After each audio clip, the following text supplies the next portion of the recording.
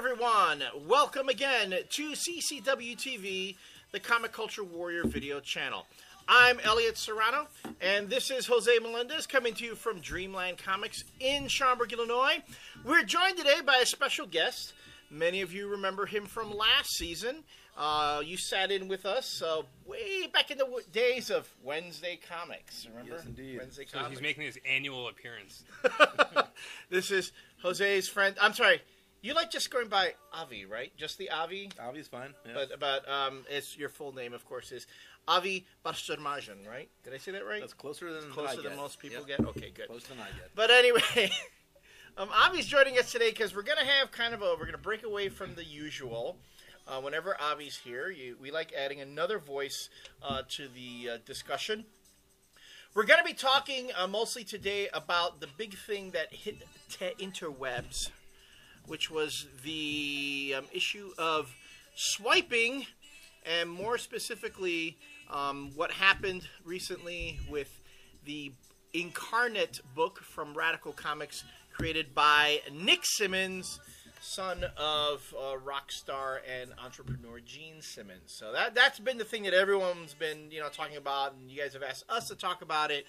And Avi wanted in on this conversation because you're an artist yourself. Yeah. You have your own DeviantArt page. I think the last time you were on the show, we actually put up a link to your DeviantArt page. A whole bunch of the CCW TV viewers checked it out. Got a lot of compliments. Folks like your stuff. Not one new piece on there. Yeah, I was about to say. Yeah. No? I work for a living. I draw, but I don't really. I mean, it's a fun little thing that I put it up once, and I check out other people's art more than I put my own up there. But yeah, I thought it would be I think I didn't know about the situation in all honesty. I usually try to keep up with comic book news, but Jose called me about it today and told me about it, and I thought it would be an interesting thing to talk about, and maybe give like an artist perspective. Exactly. I called him specifically because he is an artist, and to have a writer and somebody who neither writes or really draws at all having a conversation talking about art, I don't know. I don't think it'd be have a lot of credibility. So to have an actual artist sit in with us so we can discuss this, to go a little bit. Because credibility really is an issue around Yeah, here. it is. Trust me. I forgot my beret. Sorry about that.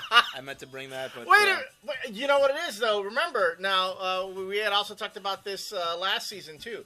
Obama being elected, we should be a socialist country now. We're supposed to be able to hang out on corners, painting. That's right. Having croissants and that sort of thing. So, I want my socialist lifestyle. I was going more for the communist thing. Communist? Bread lines, paper lines. There you go. Hot Russian brides.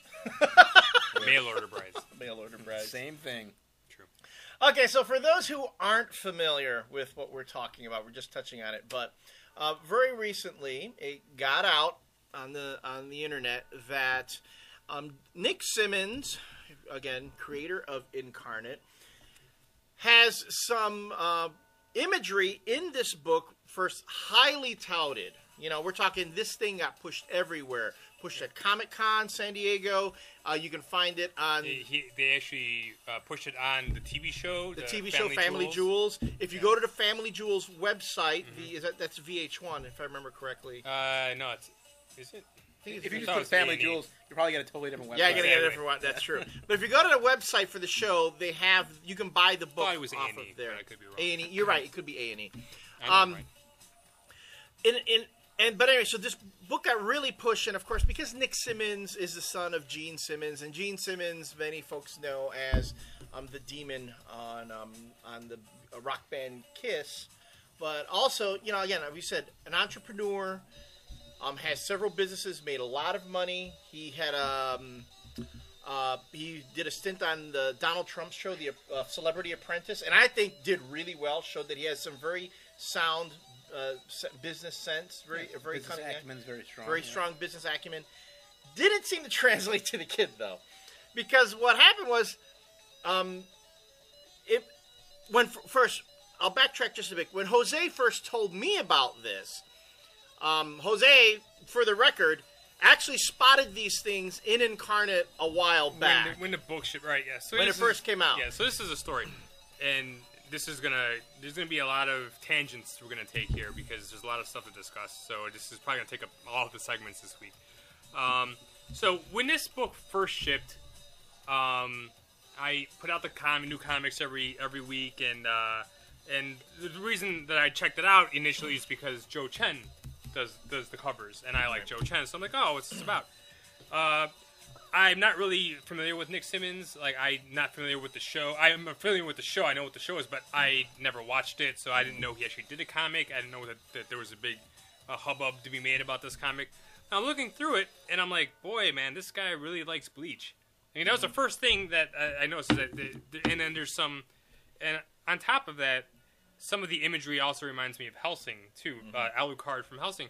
And that's just because I actually read manga. I actually read the first 12 volumes of Bleach, and I've read you've and always watched... been big into manga. And I've always been... Yeah, and this is going to this is going to lead us into a different tangent later on. But so I'm looking through this, and I'm like, okay, so this guy really likes Bleach. Like I said, I only read the first 12 volumes. Looking through it, I didn't know that he actually swiped actual panels in imagery. I just said, oh, this guy really likes Bleach, he really likes Hellsing, must be an anime. So at that point, I really didn't think that he was swiping. But the reason I didn't really bring it up at all is because this has been going on forever. Back in the 90s when I was like really big into anime and manga. Actually, I got into anime and manga before I actually got into American comics. So when stuff started happening around the 90s where you would see when Battle Chasers came out or Danger Girl, and some stuff that Rob Liefeld did in Captain America, there was always stuff that I noticed in there that were swipes from like Masamune Shiro, Kenichi Sonoda from Bubblegum Crisis. A lot of people using their either mechs designs or their guns or just straight out just character swipes. Right.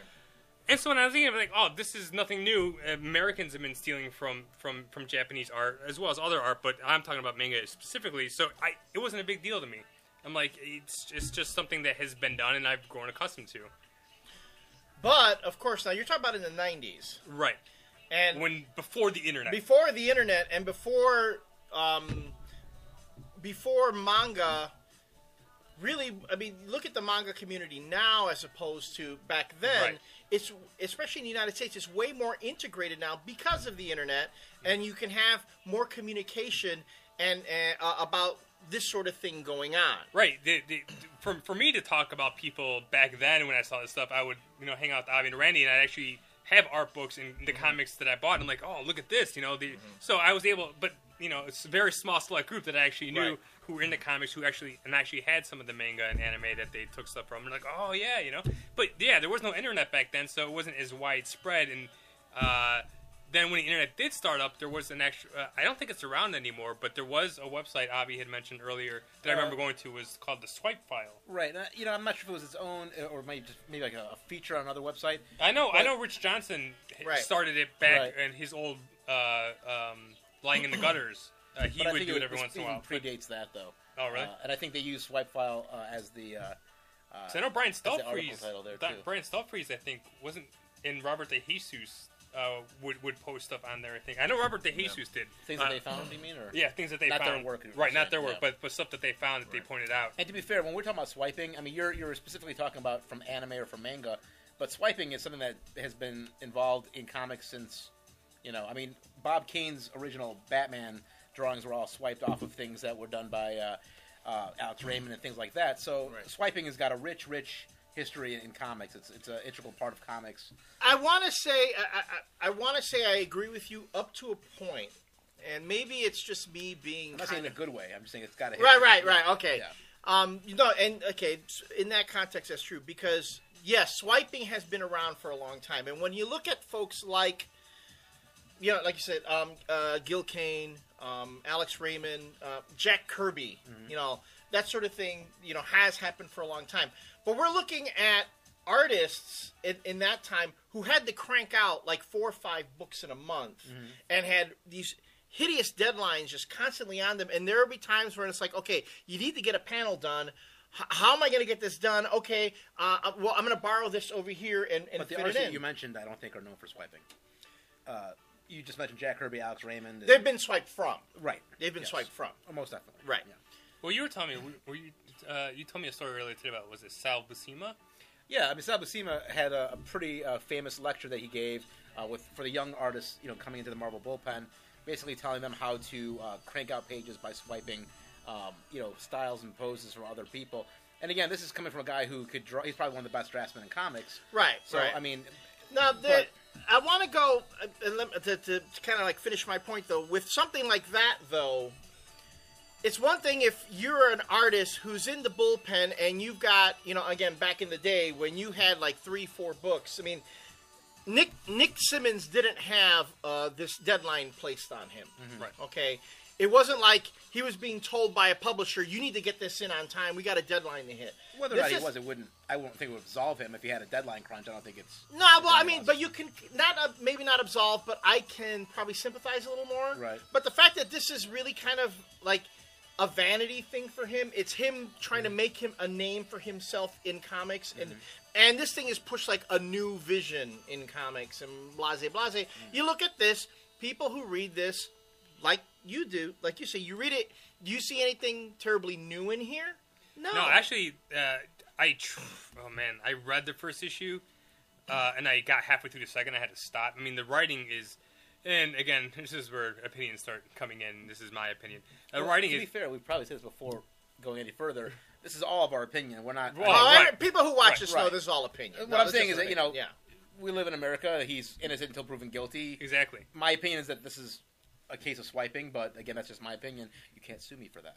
You can't sue me for my opinion. So I read this, and the first thing that came to my mind is, because actually, all right, so I told a story where I first noticed this a couple of months ago about the Bleach thing, and then this thing came up, I'm like, well, I'm going to read it today before we actually talk about it, because I actually want to get a grasp of the story and see what's really going on. So I'm reading this, and I'm like, the story is already Hellsing. It's a rich, wealthy family, a conglomerate, like corporation that has the money and has the means to hunt monsters, and that's exactly what this is. And this main character Mott is kind of a mishmash of one of the characters from Death Note and Alucard from Hellsing, who's the vampire in Hellsing. But I'm reading this, and it's just, there's nothing new. Like, it's such a bear to get through. The dialogue is pretty terrible. The story is unoriginal, and it's just funny because Wait, it's people that hunt monsters? That's incredibly original. I know it is. Wow. But I mean, it seems derivative to me. It's very but derivative. Everything you're I saying, understand that. Everything but is pretty derivative. But when the designs of certain characters or certain things that you see remind me of Hellsing, it's probably best not to use the story of Hellsing in the comic that you're swiping from, because it's not only you swiping the art, but you're pretty much the basic outline of the story. If you're going to swipe a picture of Batman, you probably shouldn't do it for a picture of Batman. Yeah. I see what you're saying. Exactly. I can do a Batman-type character. Right. And just, like when David Max swiped the Daredevil from Alex Malik. Put it in the Daredevil comic. Yeah. That was really smart. That actually seemed more appropriate to me. Swipe Daredevil to use in... Well, when people do swipes in the past, what you'll do is, you're going to draw a picture of Daredevil, you would go back and do a swipe of, Nightwing or something like that. Right. So at least there's a little bit of layer of separation. Not, again, swiping to me, not something that I would approve of, but I'm just saying it's done a lot. Not to be confused with, you mentioned the other day, what's his name? Greg Land. Which I think a lot of things that I read this afternoon about this, a lot of people would bring up Greg Land's name. Not really swiping, more of just, using kind of tiresome photography to base his art on. It's not the same as swiping actual line art that someone else has drawn. Right. No, Greg Land, what I call his stuff more like compositing. He does a composition of something using photography. Or like a decoupage. Tim Bradstreet does. That's also what he does. He does a lot of photography. To be fair, Tim Bradstreet, he adds a lot more of himself in it. He takes a photo of himself. He has I'm just saying, he does, right. He will say... He sets up the lighting and everything. Well, I'm saying, we have talked about this before with people who like Tony Harris and like Tim Bradstreet, who take the photos themselves and make the art their own, whereas Greg Land uses photos or stuff from porn, or he'll go like on Getty Images, in the image database, and just take those pictures off of there they had nothing to do with and use them in his composition. But there is some talent taking a value photography, which is values of light, and making that into a line item. a line drawing. There's a bit of artistry there. Taking a line drawing and then either copying it wholesale by using a light box or a tracing paper, or even just drawing it side by side with your drawing. There's a lot less artistry there. It's basically just let me ask you this question since you're here. So, do you think it's okay for Marvel to have someone like Greg Land on the payroll who is drawing one of their top 10 books every month? Does it in any way demean the medium or the industry by having somebody who does that, who's not really a cartoonist, that's getting paid for that? Does that make it more acceptable in comics because he's doing it? That's an interesting notion. I mean, basically, if you're looking at cartooning, most artists, you have artists like Dave Stevens, God rest his soul, Neil Adams. I mean, they would use photos to help make their work more realistic. The difference is they would also were very good draftsmen if they just sat down and just cartoon something. I think what a lot of people, especially in comics, they look at anyone who uses any type of photo reference as swiping or copying, and that's really not true. If you look at illustration, if you look at your average artist who's maybe a drawing instructor, they would laugh at the notion of referencing a model or a photo in a drawing that's completely legitimate. Actually, they'll kind of turn their nose up on cartooning because cartooning is not actually drawing; it's cartooning. I mean, to me, I think it's nice that if you're an artist, you want to use references, that's great. But at the same time, try not to use references that are in the public eye and become, like you said, like a decoupage of other people's photos, especially when they're not even appropriate. I mean, when you look at some of the Greg Land stuff and you can tell it's a lady about to go down on a guy, but it's really giving a sonic scream or something like that. It seems kind of an odd choice. He gives a new term to sonic scream. All right, we're running out of time for this segment, so what we're going to do is real quick. 1, 2, 3. Incarnate, from what you've seen, is Nick Simmons swiping or just flat out plagiarizing? In your opinion, same thing. Same thing. Yeah. Well, I mean, why don't we just pick up on the next segment? Unless you want to end this on. I want to end this on that. Because I've seen the overlays. I mean, it looks like he's just flat out tracing. I mean, and to me, there's a difference between swiping and tracing. And to me, there's a difference between swipes and plagiarism. Right. I mean, swiping is using somebody else's panel as a reference. But, I mean, this stuff looks flat out traced. Right. So that's the same thing. Swiping and tracing are the same thing. Really? Well, because basically with swiping, you're using someone else's art. Whether or not you have the the way you reproduce it? No. Like, let's say, for example, you're looking at someone else's line art, someone else's comic book artwork, right? And you're using that, and you have the ability to just go ahead and draw it from that image. Yeah.